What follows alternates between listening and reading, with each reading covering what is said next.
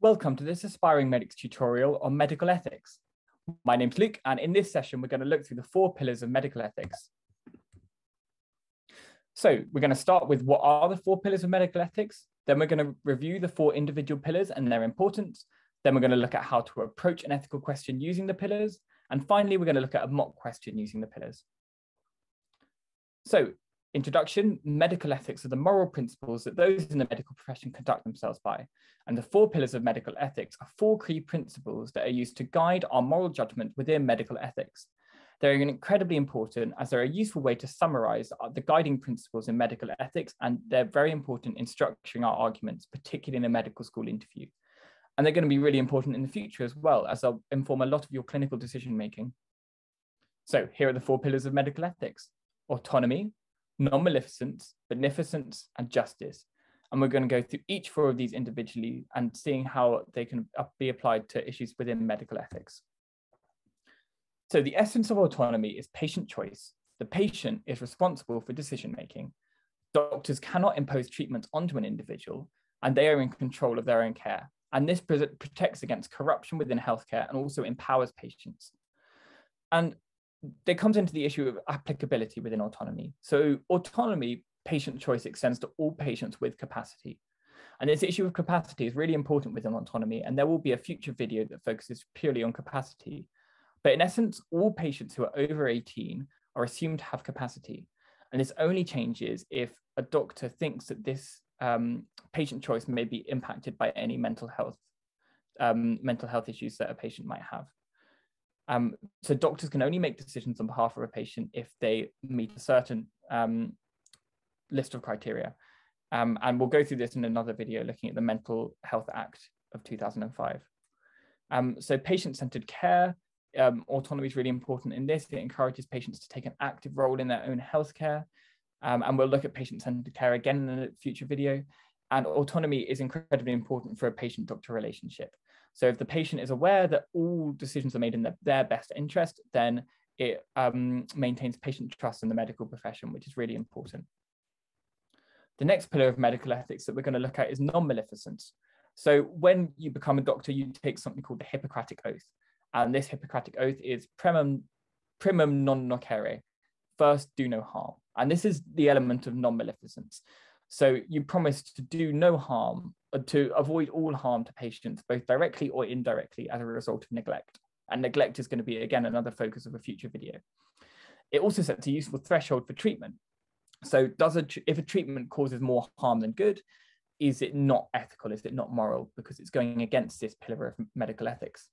And it's a constant in clinical practice. So all decisions should be made with the aim to avoid patient harm. So beneficence, the element of this is doing good. So it ensures that all clinical decisions are made for the benefit of the patient and in the best interest of the patient. But it's quite complex beneficence. It's more complex than non-maleficence. For example, chemotherapy. This is a decision that in the long term does good for the patient because it increases their chances of going into remission for cancer or having a better outcome for cancer. But actually, it is in a way doing harm because of the painful side effects. So beneficence gets quite confusing in the long term versus the short term. Is short term harm moral if you want to have a long term doing good?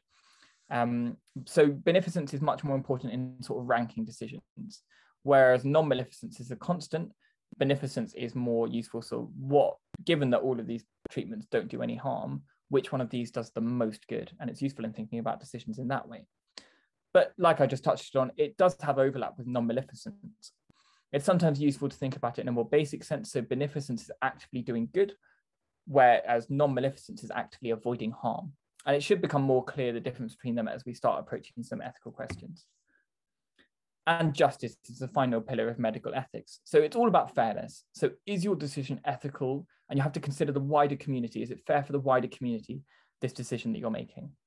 Legality as well, that's an element of justice. Does your decision comply with the law, and is it in keeping with the rights of the patient? And justice also incorporates equality. So it ensures that no patient is disadvantaged by the decision that you're making. So we've had a look at the 4 pillars of medical ethics and reviewed each of these individual pillars and their importance. Now we're going to look at how to approach an ethical question using the pillars.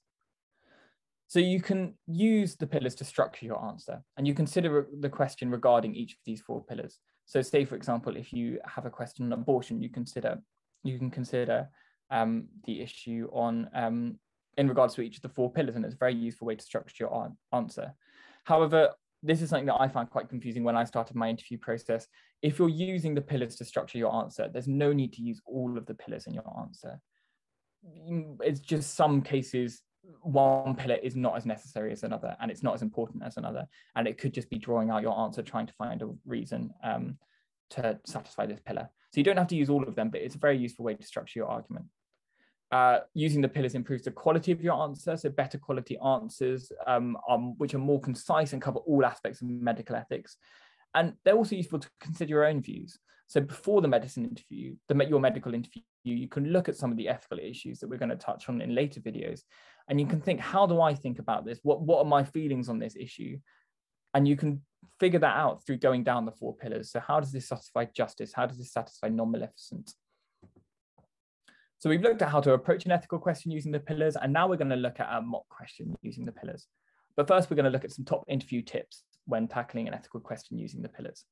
So take a neutral side. We talked about this before in a balanced argument sort of way, but you need to explore all possible sides and all options, and your answer has to focus equally on the pros and the cons, and that's how you'll score highly. If you let your own personal views override, or you focus too much on one side of the argument, you can lose marks. So make sure you have a neutral and balanced argument.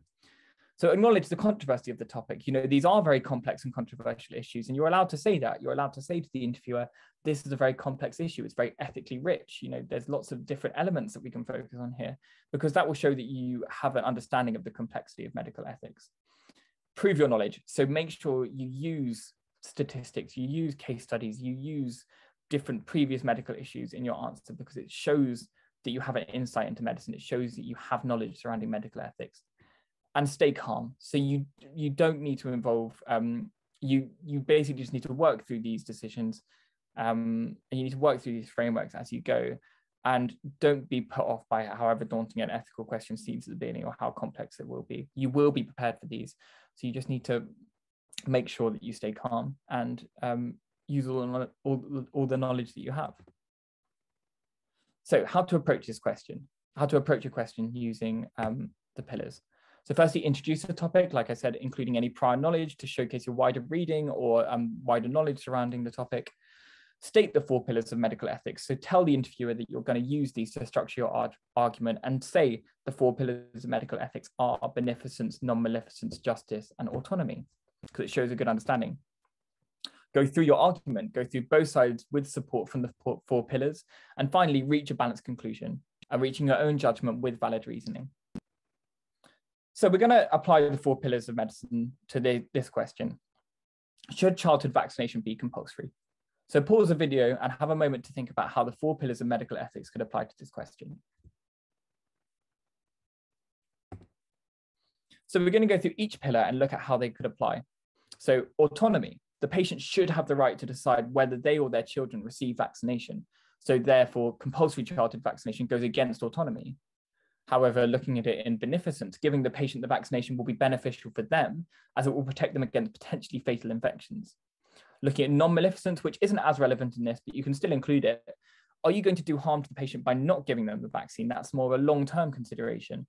And justice. Compulsory vaccination would benefit the wider community by reaching herd immunity and protecting more vulnerable members of society. So what you can see here is that it can be quite complex, and there are questions, there are ethical issues that will satisfy one pillar and go against another pillar. And you can acknowledge this. You can acknowledge this in the complexity. And you can also, alongside these 4 pillars, offer alternatives. Say, for example, in the compulsory vaccination question, you could say, I don't think that compulsory vaccination should be the case, but I do think that we should increase education surrounding vaccinations for children and adults, because this satisfies the beneficence and justice element by increasing vaccination uptake, but it maintains patient autonomy. So you can also add in these alternatives within your answer, and that will really strengthen them. Great, so in this session, we've had a look at what the 4 pillars of medical ethics are. We've reviewed the 4 individual pillars and their importance. We've looked at how to approach an ethical question using the pillars, and we've looked at a mock question using the pillars. So finally, we've got some aspiring medics top tips. So you are likely to come across a medical ethics question, and usually you can apply the 4 pillars of medical ethics to them. And they're a very useful way to structure your argument and make sure you've covered all bases. Read around ethical topics using our website, theaspiringmedics.co.uk.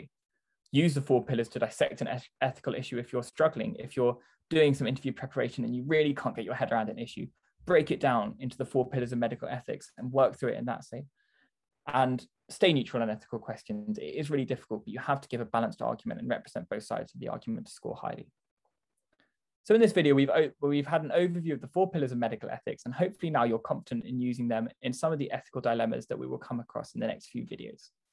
To unlock the rest of the videos in this category, make sure to purchase the Aspiring Medics online interview course.